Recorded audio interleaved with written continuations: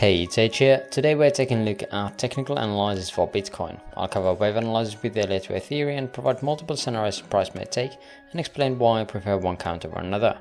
Let's take a look at the different possibilities. Starting here on 1 hour time frame, we've had this move for quite some time again. One possibility is still this, where we have a 1, 2, 3, 4 and 5. At the moment we are still within this possible wave 4. As mentioned, we have not hit the 38.2, which is again the most common target.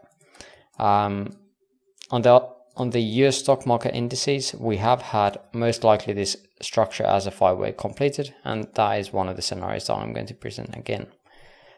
Within this wave 4, if this is something that we are still want to entertain, this idea is that we had some kind of 3-way move up here, then a possibility of this being a 3-way move, and then again another pull back higher or pull up higher now. Most likely targeting is 38.2, depending of course how low we are going to get here.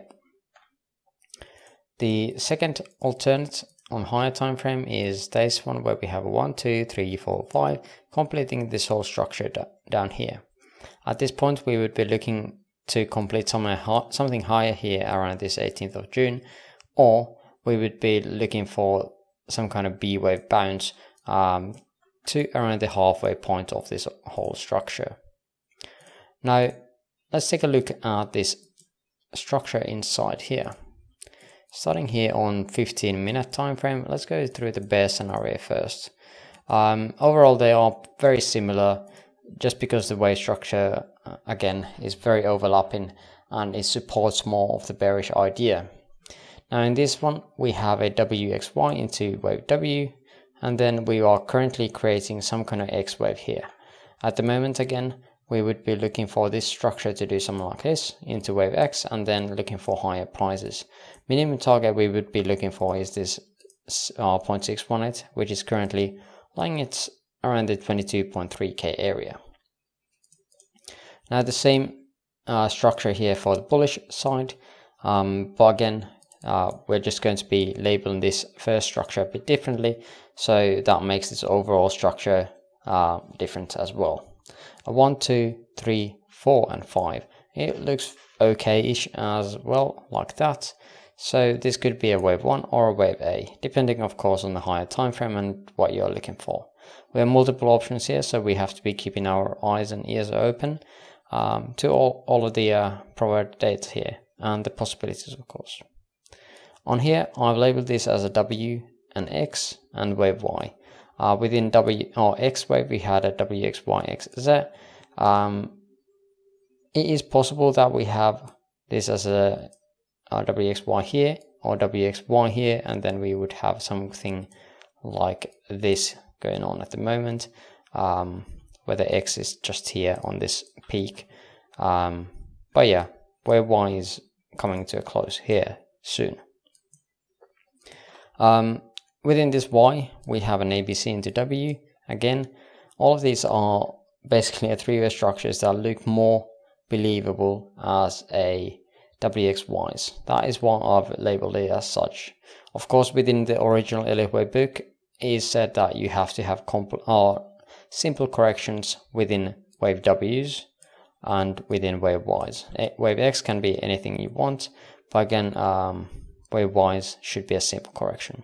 I can't get that really looking good here at all, so that is the reason why I think this is more probable. So here we had the for the last leg of wave Y, we had this most likely a 5-way move here into A, then looking for wave B, and then shorting here around the golden pocket. Again, this is a bit weird looking structures as they are kind of overlapping and zigzagging, so most likely a 1, 2. We can look at the RSI. We have created a low here on at least 15 minutes. Let's take a look at the 30-minute.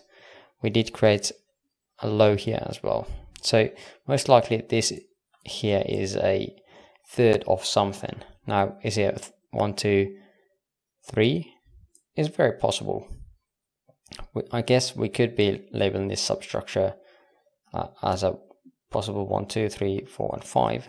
I don't think, let me measure that, but wave 3 is not the smallest here.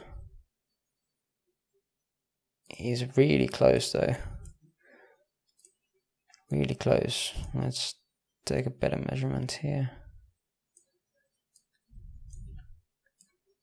There we go, it's not the smallest if we are labeling it from here again. 1, 2, 3, 4, and 5.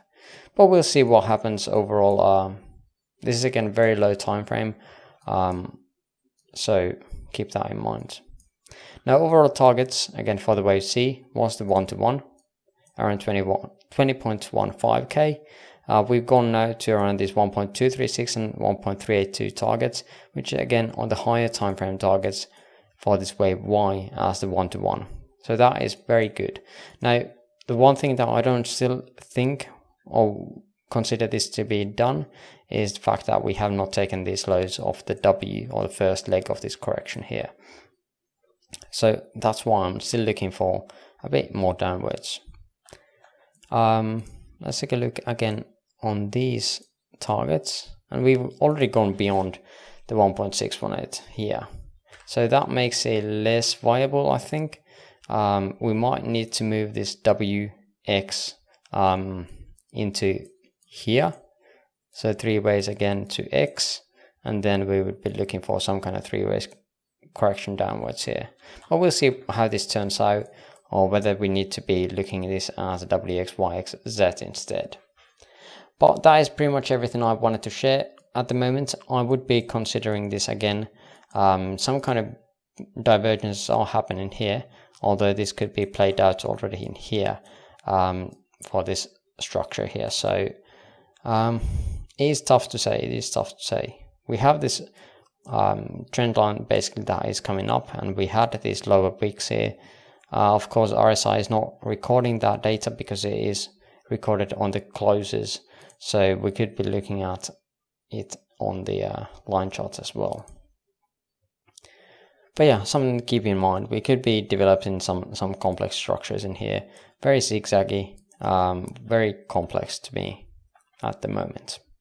But I think tomorrow we'll get a better look into this, however, or whichever way it is going to go to.